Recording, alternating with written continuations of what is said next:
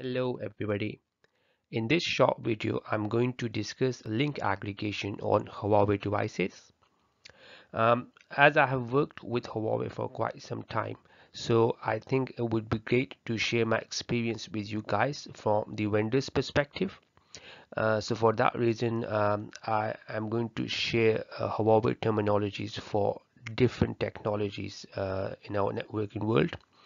As we know that Huawei is a major player in the world for IT and telecom now, so I believe it's equally important to learn and understand Huawei terms and technologies for telecom and IT issues that we face within our day-to-day jobs.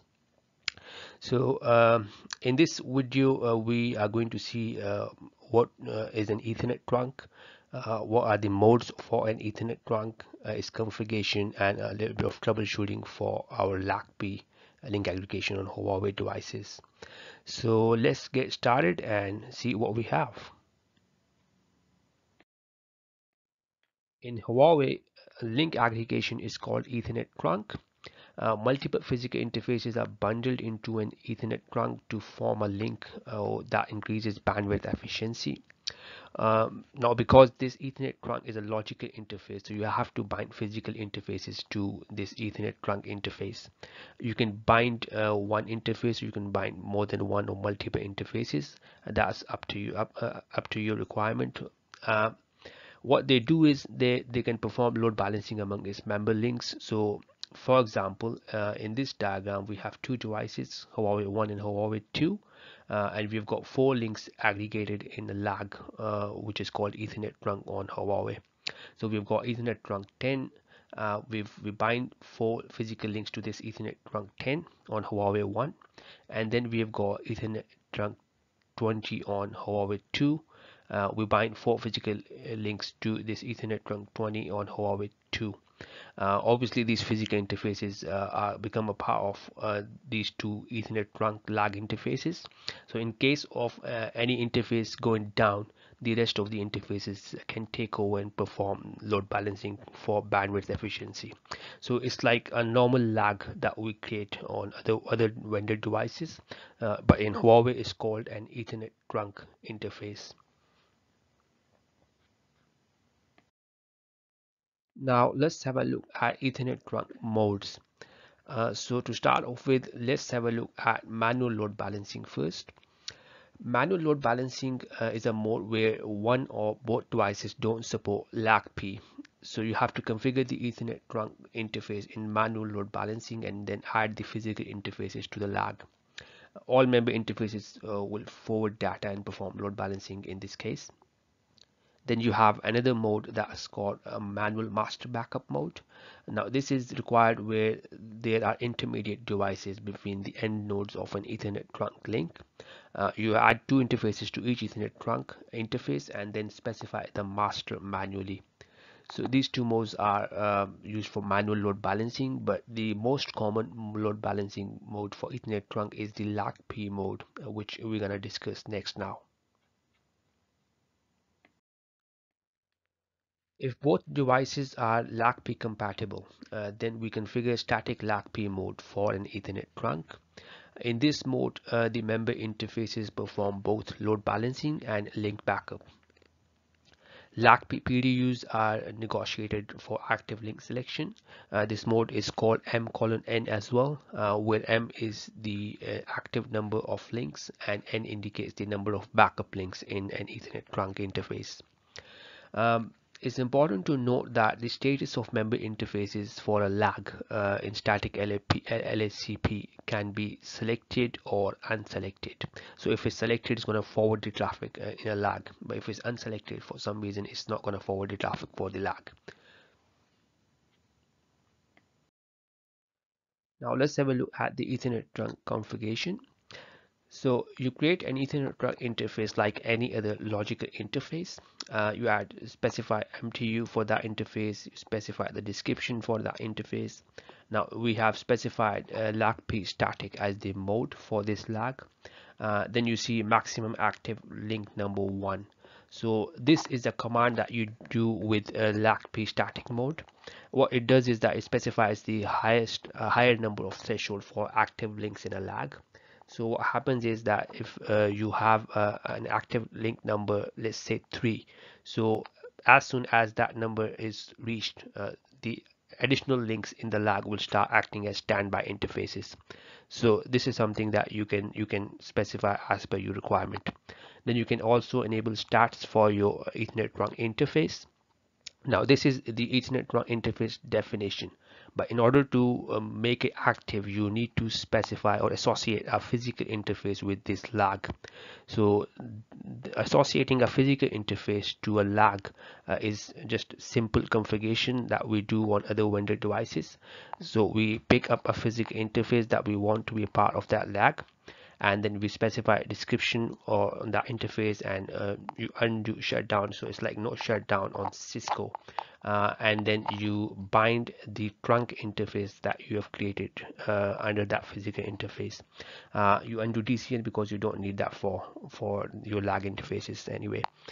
um, the important thing to know is that this is just one interface configuration, but you can bind multiple interfaces to your logical trunk interface.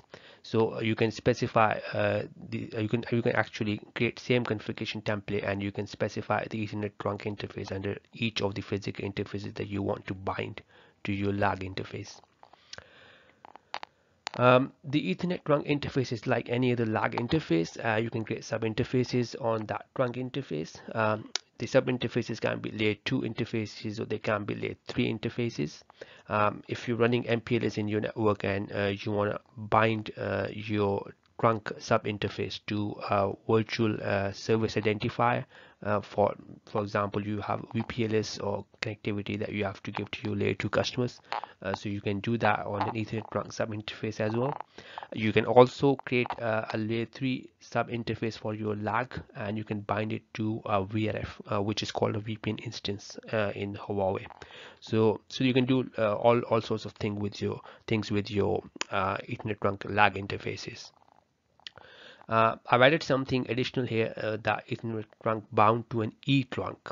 Now this is not the scope of this session, but we will discuss it in the next session. What is an E-trunk? E-trunk is an enhanced trunk that is used for cross-device link aggregation. So this runs multi-chassis LACP.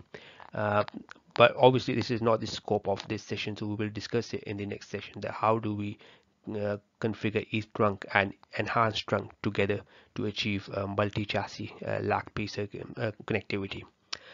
This is going to be another interesting session, I believe. So yeah, so we will leave it for here, and let's have a look at the troubleshooting for an Ethernet trunk lag interface. In order to troubleshoot your Ethernet trunk interface, you can do display Ethernet trunk interface 10. So in our example, we can see the state information for our lag below. So we can see the lag ID is 10 that we configured in the previous slide. And then we can see the working mode is static. If it's static, that means it's static LACP that we are using for our lag Ethernet trunk interface. If it's a manual lag, then you would see working mode as normal. But because we have configured static LACP, that's why we're seeing static here. Then you can see that preemption delay is disabled for our lag. We didn't create any preemption for the lag interface. Then we have the hash arithmetic. So this is used for load balancing. The algorithm for load balancing, we have set it to default, which is according to the flow. This is the LACP system priority. You can specify manually as well. We have 155 here. System ID for LACP. This can also be specified manually. So you see that we have this system ID configured for our LACP interface. Then we see least active number links and maximum active number links. So as we discussed earlier, the maximum active number is the higher threshold that you define for your member interfaces in a lag. Similarly, least active number link is the lower threshold that you define in your lag for your member interfaces. We've got both 1 at the moment for the lag. Then we have the operating status. Now this is something that you need to check to confirm if your lag is up and fine. This has to be up for your lag to be working fine. So if it's up, that means everything is fine, everything is working as expected. If it's down, that means the physical interface associated with the lag is down. If it's administratively down, then that means the lag interface that you've configured is shut down. So you have to be careful about the operating status of your lag in order to confirm if your lag is working fine or not. Then you have the number of up ports in your trunk. So because we only added one port for our lag, so we can see that we have only one port up in the trunk, and that port is 0 to 10 that we added in the previous slide. You see the status is selected, so it's going to forward traffic for the lag. And then you can see port type and port priority and all that stuff. So the main thing that you have to be careful of is the operating status and the status of your port that is a part of your lag. So if these two are working as expected, so your lag should be fine and running as you expect it to run.